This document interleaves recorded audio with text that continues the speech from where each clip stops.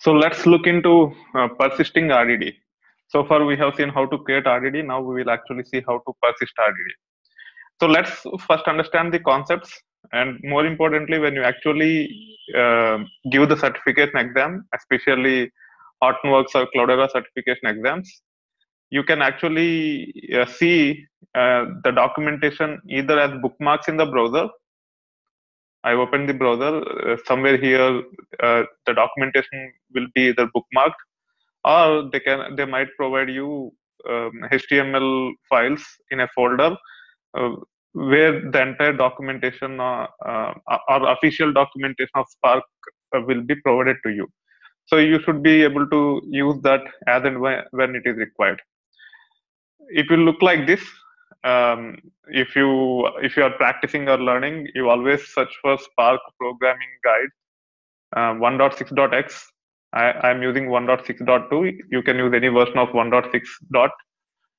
And you can go here, and we are actually talking about RDD persistence.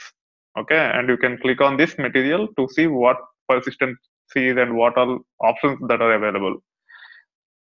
So typically, if you just create RDD the way I have shown earlier, so here let me launch the PySpark session.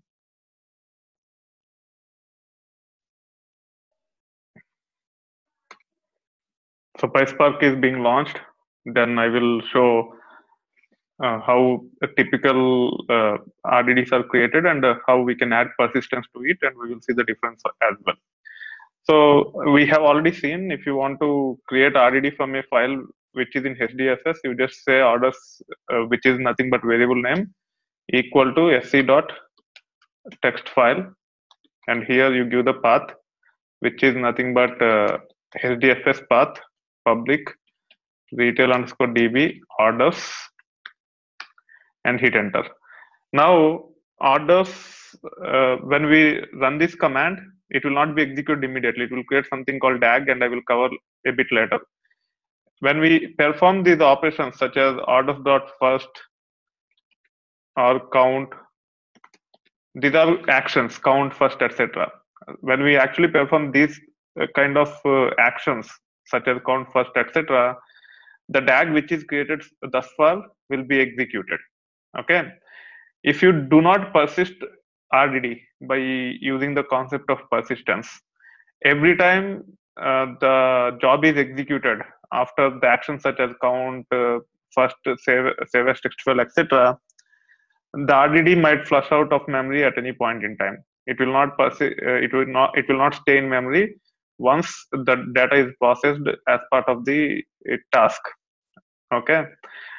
But for any reason, if you want to persist RDD beyond the scope of an individual job, then you have to use the concept of persistence.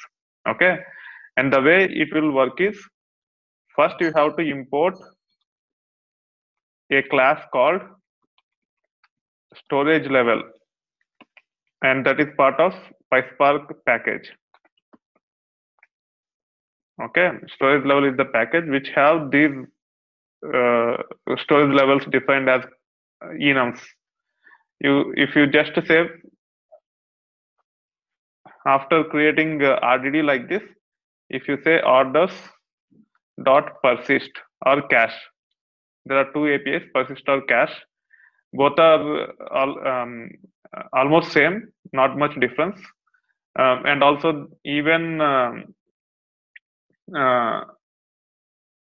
yeah, even yeah. So the difference is persist. With persist, you can use any of the storage levels: memory only, memory and disk, memory only, serialized memory and disk, serialized disk only, etc. And from these names, it is obvious what they are meant for. And the cache, it's nothing but persist of memory only. Instead of saying RDD dot persist of storage level dot memory underscore only, like this,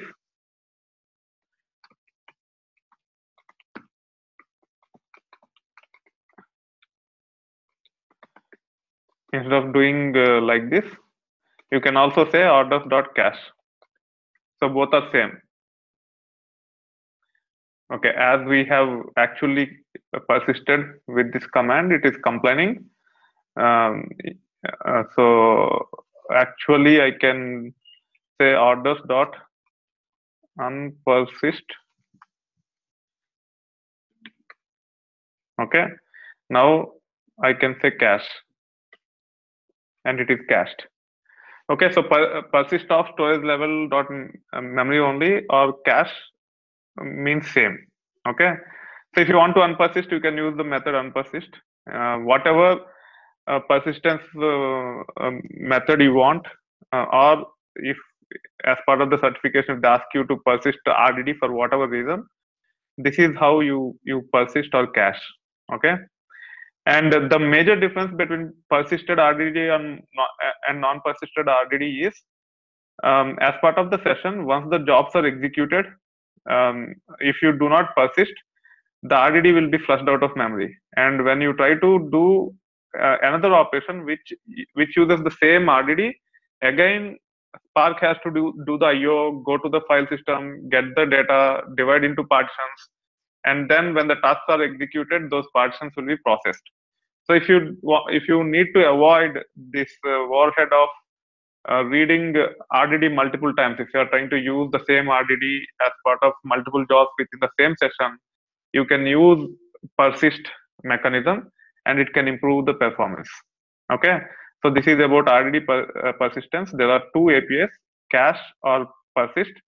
And if you try to use persist, you should be able to use the different storage levels, which are nothing but um, uh, enums in storage level class, such as memory only, memory and disk, etc. And if you have to use any of these storage levels, you have to first import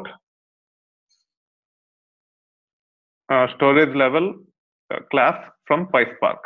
Okay, so this is how you can actually leverage the persistence for performance reasons. In some of the certification exams, they might explicitly ask you to persist RDD. If they evaluate the code, and if they ask you to persist, you have to use that. HDP CD Spark is such certification where they evaluate code, whereas in Cloudera, you don't need to worry too much about these things for Cloudera certifications.